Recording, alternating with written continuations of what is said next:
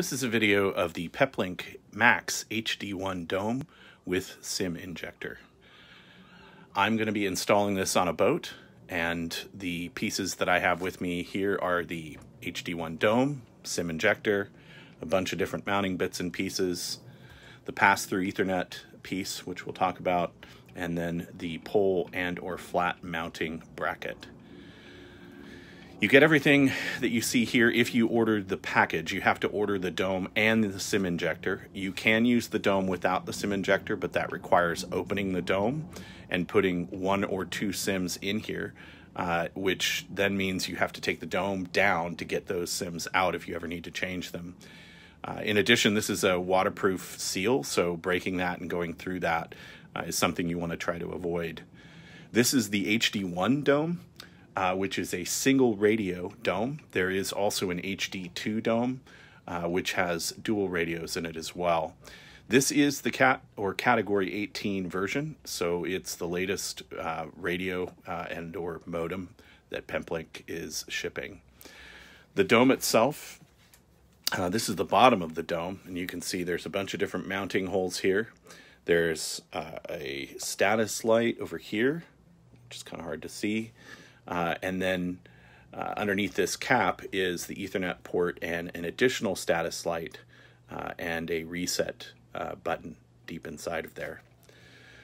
The bottom of this has a rubber seal on it, which will meet up with this piece if you want to use that, or it will be a seal up against a flat surface if you're mounting it with just the dome and nothing else. You can drill a hole about this size. This looks like probably 1.25 inches or so, and mount the dome flat on a surface. On my boat, I'm going to be using this metal adapter to mount it on an arch instead, and I am going to be using the injector as a result of that, or the pass-through piece. If you did want to mount this on a flat surface, it comes with these beautifully machined stainless steel nut and washer, which are really, really nice. So that would go underneath, you'd screw that on and it would stay on there. That's difficult for me, at least on the boat, to do because I'm going into an arch that has a void in it. So I'd have to somehow drill an additional hole or cut a big hole to stick my hand up inside of that. So the dome itself is not very interesting. It's got a, again, the flat spot on the top. It's not terribly heavy, but you've got, of course, the status light over here and the status lights inside to see. So depending on how you have it wired or connected, you can see that. So that's the dome itself. The various different things that come with it are what kind of make it special. So if you want to power an additional device, you can use this add-on piece, which again comes with it. And this fits right over the top here, like this, and screws down in, and all the hardware is included for that.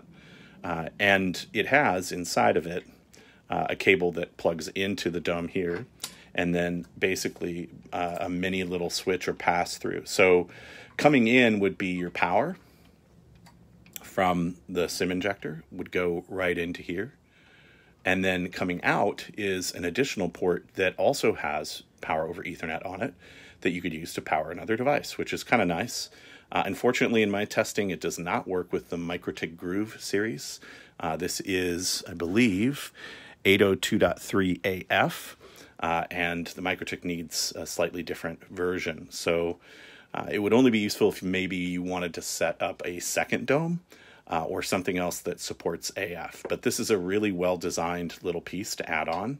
And of course, you get all the screws with it, and it also comes with this little breather screw that sits in here so that it looks like air and or pressure can kind of be equalized in here. So that screws right down on there. And then if you take this guy, he is the big universal bracket. So a lot of people will probably use it to put it on a pole. You can see the pole mounts there. And there are also 2 very large stainless steel clamps included with the kit, but I did not take them out because they're enormous and they'd get all over the place. So this will clamp or connect right into this this add-on here, and then it's got several nice bolts that go right in here with thread locker on them already, which is nice, a nice touch. So that's how I'll end up mounting it. It will look something like this on the top of the boat. And then I'll have those 2 Ethernet ports available to me there. So put that back down, get this out of the way. Actually, if we move this here, within these you have the 2 Ethernet ports, and they are weatherproofed. And in fact, they also give you a whole kit to take a normal Ethernet cable, run it through these, put this little end on for weatherproofing, and then a nice stainless steel piece so that this whole thing can be weatherproofed from your outdoor Cat 5 right into this little guy. So that's one of the main reasons I'm using it. I don't want to cut a big hole to mount this. Plus, my arch is not perfectly flat, and this is very, very flat. So I'm going to be end up using this mounted on top of that, this mounted on top of that, and then the Ethernet connectors in here. So this whole thing runs off of PoE, and the thing that makes it possible is this little SIM injector.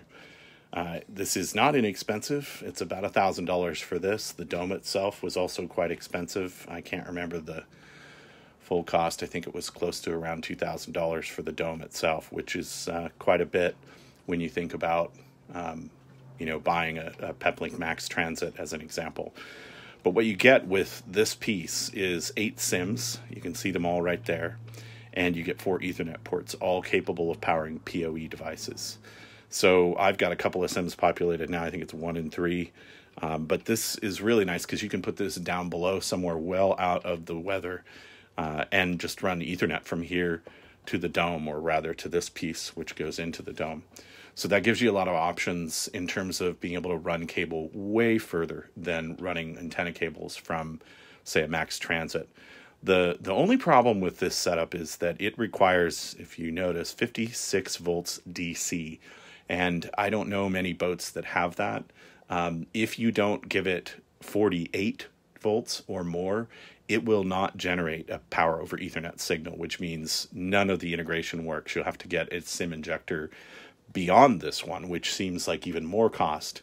So what I'm doing is I'm going to be using a what's called a buck converter, or DC to DC converter, and I'm going to take 12 volts and produce 48 volts out of that, and then power this guy. That will allow me to have basically the simplest configuration possible. One power supply coming into here, or here rather, and this does have a block for DC power, and then an Ethernet cable from here up to the dome, and then I will be using an Ethernet cable from this to my Max Transit. You may ask why I'm using a Max Transit in addition to this, and the reason is this does not have any additional features other than being an LTE router. It doesn't have any physical ports other than the ones that are here. You can't connect to Wi-Fi and use Wi-Fi as WAN. You need a separate product for that. So since I already have a Max Transit in place, and that's been my primary for quite some time, this is going to connect to the WAN port of the Max Transit, which seems a little weird, but it's pretty common with these deployments. You could use like a Balance 1 or a standard router. You don't have to use a Peplink router for it, and then maybe plug a MikroTik into it if you wanted to use Wi-Fi as WAN. This is a fantastic LTE device, but I find, especially like I'm sitting in my marina right now, I'm connected to Wi-Fi, and I am getting my internet signal from another Wi-Fi source. And you can't do that with this product. There's no Wi-Fi radios in this at all. It doesn't even broadcast a local Wi-Fi signal. So if you want something on your boat that actually has a local Wi-Fi access point, you need to buy this and then something else to generate that. So that's why I'm using a Max Transit in combination with this. And you can see this is not an inexpensive way to get internet. By the time you've added all this up, you're in the $3,000 range for everything. However, what this solves and what this brings that a Max Transit with antennas doesn't have is the radios and everything for those signals are already outside. They're as close as they're going to get to the cell phone provider. And in my initial testing of this already, I'm seeing much better signal levels from this than you know, the highest quality pointing antenna with the shortest Ultraflex LMR 400 cable to a Max Transit. And you would expect that because this is probably the same radio they use in the Max Transit, but this is outside and there's nothing causing signal loss in the cable or in the antenna. It's directly right in here. Again, the downside is this has no Wi-Fi access point in it. You can't gather or grab remote Wi-Fi signals and use Wi-Fi as WAN. So this is clearly for somebody who wants a very, very high quality signal that's willing to also add a couple other pieces. It is very, very nice for things like sailboats and stuff like that, where you don't have room for 8 antennas or other things outdoors, and you want to use Ethernet. That's probably the biggest differentiator for this, is being able to use just a plain old Ethernet cable to connect into the dome and power it. You do not need the SIM injector. I mentioned it at the beginning. You can put SIMs directly in here if you want, but that does require opening this up. However, if you don't hardly ever need to change them and you're just constantly using it, that's totally a viable option. That saves you $1,000 from having to buy the SIM injector. And then all you would need is something to generate PoE power. I use Tycon. They make a bunch of different PoE injectors. I don't have one here right now, but that will go from 12 volts all the way up to 48 volts and do the different types. They do have an AT one. I think it's about $60 or so.